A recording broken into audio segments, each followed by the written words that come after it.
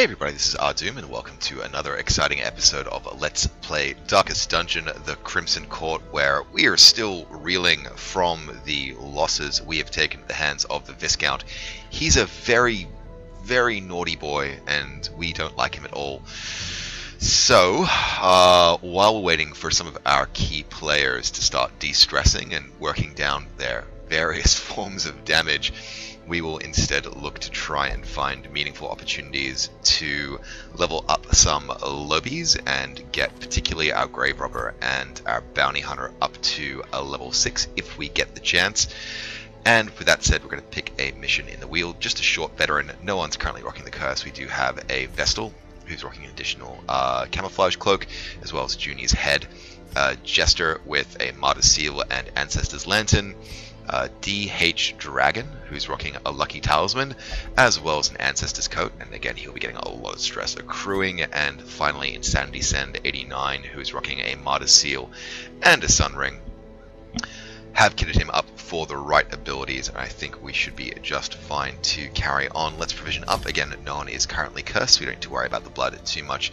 We'll bring along a couple of shovels in case we need them, some medicinal herbs, 2 holy waters, 2 keys, and then a stack of torches, stack of food, and that should do us dandy. But just in case we need any more help, we'll also bring along 2 bandages. Let's embark and see what we have in store. Not expecting this episode to run too long, but as I always do, I will thank you guys so much for stopping by. I have a lot of fun making these videos. Darkest Dungeon is such a cruel game. I get really cocky and confident when things go well for a while, and then I get smacked down. I've got to learn to be humble again and play the game of the numbers. But again, thank you for watching. I hope you're having fun watching these, as much at least as I have when I make them, and let's see what we have in store in the dungeon. These paths once. Now they are as twisted as my own ambitions. Okie dokie, so pathing's pretty straightforward. It's just going to be a straight run all the way around. Hope we have enough torches to last us out, and that Vestal's abilities will come in very, very handy. Let's make sure we keep our inventory open as well, just to make sure that we interrupt anything that we can. Great, that's some free scouting, and I'm not going to object to that at all. Corridor Battle, Trap, Curio, and a lot of empty rooms. Wow, how far is this scout going to go? Well, quite a while, but not forever. Okay, so we've got ourselves a nice little sack, and its contents are mine. 250 gold. Let's keep our torch bright. The brave and the foolhardy alike. And we know we have 1 corridor battle coming up, and we'll take the moment to make sure we stay in Radiant, to make sure that all of our sun rings and whatnot are working to their fullest abilities. Alright, let's carry on. You know, I just had a bit of an epiphany. The reason why I find courtyard-based missions so much more difficult than I do any other zone is because I can't use my sun ring and my sun cloak and my camouflage cloak, which are they're so core to my playstyle, because obviously when you're in the courtyard there is no light, and so light-based trinkets don't work. Any case, here's our battle. We are in Radiant, and it is a bunch of bloodsuckers. Fortunately, we have surprise on them, probably courtesy of the Ancestor's Lantern, and we have our opening move with little Mr. Jester. Let's get a chain bleed going to start things off. Could try and focus down on one person individually, but I don't think it's going to make a huge difference. 3 and 6 damage, not too shabby, and bleeds all round for the bunch. Pick the Face is a pretty good call given its crit chance. Again, 13.5% chance to crit, almost guaranteed chance to hit. This should be a kill on that sycophant. Boom shakalaka, yes it is. And let's keeping on with the best of all available options. Chance to stun these guys is non-existent, so what we'll probably try and do is focus down on one guy. Beautiful critical hit there, and that's all of our stress gone on the bounty hunter. Next up, not really worth trying to get a stun in, even though it will illuminate us slightly. Let's just get some damage on the first rank, 5 damage taken, and that's acceptable. Again, these guys are going to start attacking me instantly. Predigestion goes down to 3, and a Blight does take as well as a debuff. Gather Blood goes down on the Grave Robber, and no curse, fortunately. This time around, I'll follow things up with a pick to the face. Once again, 6 damage taken, and we'll be able to take out this person, certainly in this round. Probably focus a slice off on the Supplicant right here, again 6 damage and a bleed as well. And I could probably kill off this chappie right here. Yes, I can. Nicely done. In the meantime, we've taken some damage, so Judgment is a meaningful follow-up. 4 damage left, 4 bleed in place, he's dead. Done. Done. Bit of torch, some emeralds. Again, money isn't really a huge worry for me. It is all about the heirlooms from here on out. But, you know, every little bit helps. in some way, especially when we're going to be leveling up some guys pretty quickly. Chance disarm on the Jester is pretty good. We'll take it, and it pays off. No one has any stress whatsoever. Let's sustain Radiant and watch this upcoming Curio. We can unwrap him, and we will. Done. Alright, bit more gold. No need for that, really. Again, there's no need for money beyond it being a nice testament to my greed. Really, it's just a testament to my greed. Let's rob a grave with the grave robber. That kind of makes sense. Nice, and those are some pretty handy crests, to be honest. Again, I did recently buy the... Oh my god, so that's what the cartographer's camp does. Monster surprise chant is insane. Scouting is insane. And dodge and loot are enhanced for obvious reasons, rather than being disenhanced or debuffed from... Oh, I love the cartographer's camp. Hopefully this is going to make all the difference in the world to me. Obviously it's not going to help me an iota with killing the viscount, but that's just my bitter sensibilities coming through. Let's get into Radiant just as we enter this dungeon, and Torchlight is a huge problem for us at the moment. 2 ectoplasms, 2 enchantresses for us to worry about. That's just fine. Stressful incantation goes down, but it's dodged because we are too damn pretty to take a hit. Eldritch Pool is also dodged, fortunately, and everything is looking fine. Now, we might well have a chance for an insta-kill on one of these two, and we really do. It would make sense for us to take out those ectoplasms. Stress I'm less worried about. Let's just make sure that... Nice, we're keeping in control of combat. Pick to the face, if we can take out both ectoplasms, that would be lovely, but it is not to be, unfortunately. Fortunately, though, we can have our cake and eat it too. Beautiful crit on the Enchantress as well, and she's taken some healthy damage. Judgment goes down, 7 damage taken, and that Enchantress should be dead. Only 1 action in their turn. When it comes up, if it comes up, and when it comes up at all. Alright, no need to worry there. We may as well just drop a party buff and maximize our chances for some sweet damage. Done. Enchantress moves forward into position, which is fine by me. Pick to the face, 13 damage, not too shabby. Only 6 HP left, and she'll drop 1 stressful incantation. How much stress is that? 15, and our torch is reduced, which could cause me some problems. No chance for a knockback stun. May as well just go finish him and finish her. May as well go finish him and finish her. Wow, Ardoon, that's a gift you have there with speaking.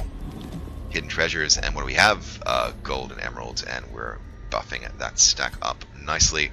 Carrying things on, we only have 3 torch left, which is getting slightly concerning, to be honest. Don't have any anti-venom. Who has the highest blight resist? Let's do a quick check. 80 and 30, that's the best combination there. Let's give it a try. Old tree. Couldn't resist stashing treasure, and none too shabby there at all, and some free blood as well. Not that we need it for this particular party, but bringing some home would not be a bad thing to do. Hunger check comes through, and there's no worries there. Let's just press on through into the dungeon. Know what we have in store for ourselves. Again, no obstacles that I've sighted yet, so I will use another shovel. Shallow grave. Pays off sometimes. Nicely done. We'll ditch the citrines for the crests. Crests are actually, surprisingly, because normally I'm like, yeah, I don't need crests. Crests are fine. I'm oversupplied in crests. No, with the districts, I am always needing crests. We are in Radiant. We have surprise. Oh my god, these Nashers are going to have a hard time today. Stress? Not really, no. Let's just do a slice off on someone relevant. Nice chain attack, I think. Oh, that's a sweet hit. That is a sweet hit. Alright, let's finish off one. Very nicely done. And with the Leper's turn, let's actually get a good old-fashioned proper stun going. It's a dodge, but we get the Torchlight regardless. Rapid Rush goes down the Jester, and it's a dodge as well. Their turn was entirely wasted, and with a pick to the face, you have not long left on this mortal coil. Done and Dunsky. Combat wrapped. That's exactly what we want to have happen. Again, not worried about the gold at all. I'm not going to ditch any. Oh, it's a full stack of gold. May as well ditch 1 bandage. Sure. Twist my arm. Make me take the gold. Why don't you? And another scouting comes through. That's fantastic. Alright, let's press on with battle, but we are in Radiant, so that's fine. Not quite in Radiant, sadly. Might need to get something in quickly to boost up our torch. What's your chance to stun? It's not horrible. It's not amazing either. Finish him is not going to get me a kill by any measure, but I think the Jester can...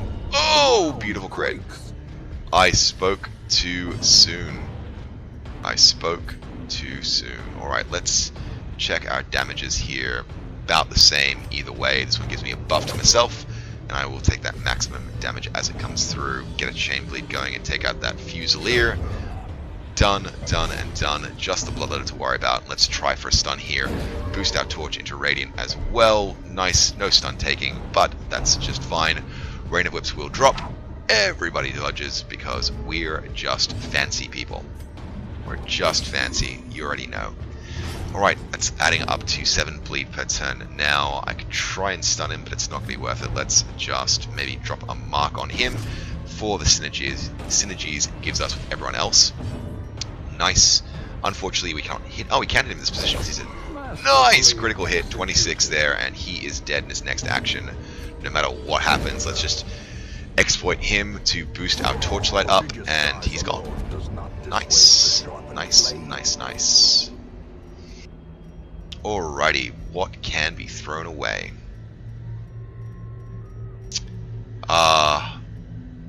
Don't know for sure. I'm not going to need that shovel, but I will drop this one regardless, and yeah, that's fine by me. Let's press on. We've more than made up for our operating costs. There we go, stash treasure. Oh, 12 crests, that's beautiful. That is just fine by me. This should be an empty, and this is the dungeon functionally completed. Yep, and we even get a free scout through. Alright, let's check that one last curio there. This has gone immensely well. Yep, empty crate, that's completely fine. Wow, that was a really short one. Bring soldiers and supplies. Let them arrive on Harried. Just thinking, oh no, there's all the gold that I picked up, so a total of about 19k in gold, all in all. 30 crests, 9 deeds, and 2 portraits, all adding up to the goodness we have back home.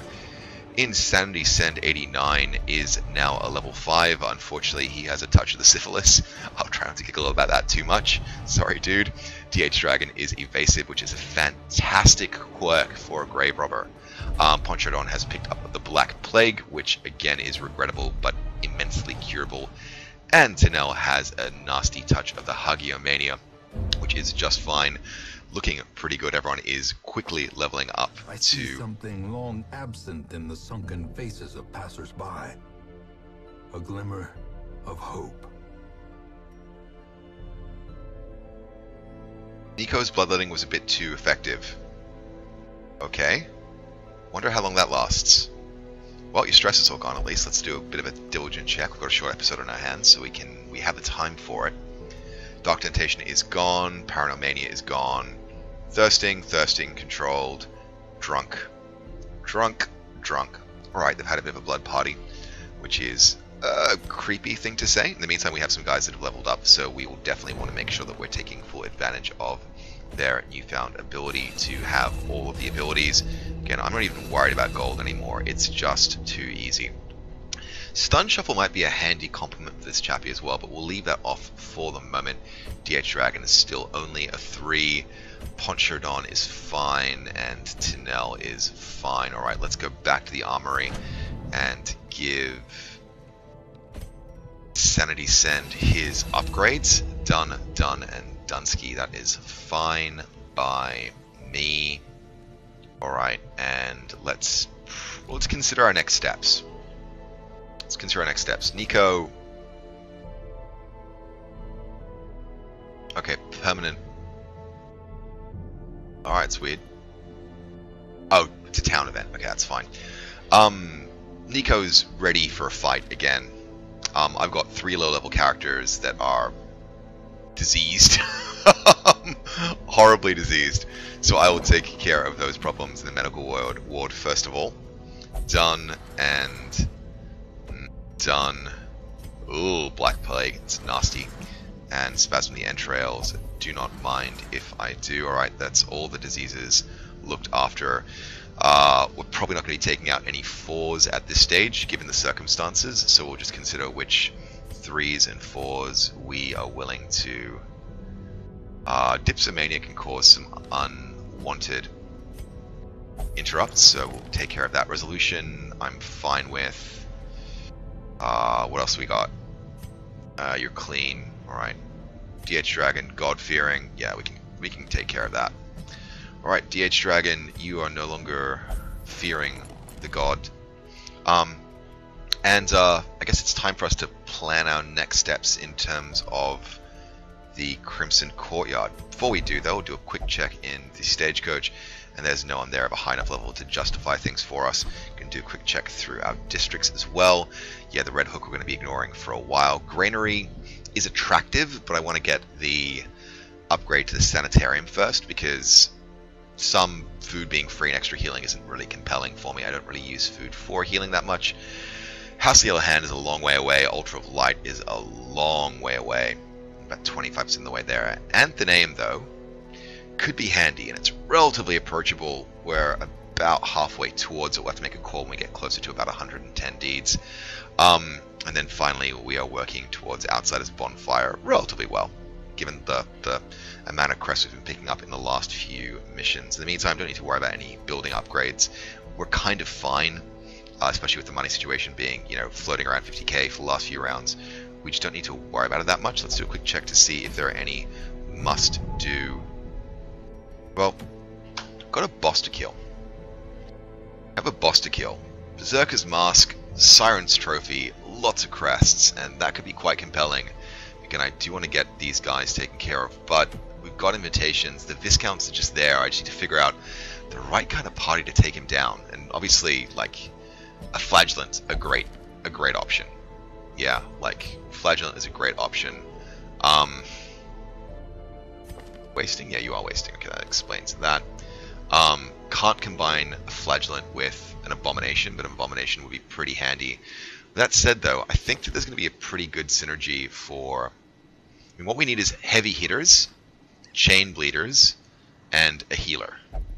So, I'm thinking what I might do is bring along a good position 3... A good position 3 occultist for the heals. We will also get heals from a Flagellant. And then probably... Who's got the best stats? That's the question.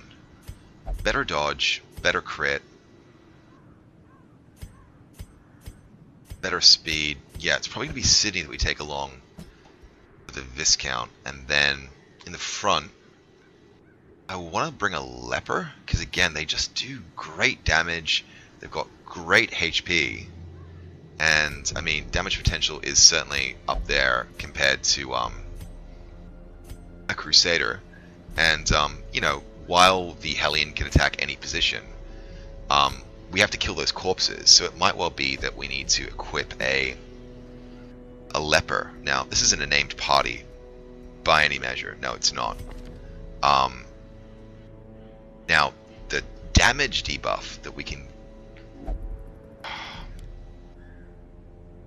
Yeah, I think either a Sacrificial Stab, just to have an attack on every position, or a Weakening Curse, because reducing the damage that he does as a persistent debuff would be amazing. I'll need to check up the stats for what the Viscount has as a debuff resist, because if he has like an epic debuff resist, then there's no point even trying. Might be worth thinking about. Alright, so here's the plan. Not going to bother with Endure. I'll probably level up something else like Reign of Sorrows as a chain bleed. Again, because it does do a debuff, a bleed resist debuff, which is quite handy. In fact, that's what I'm going to do.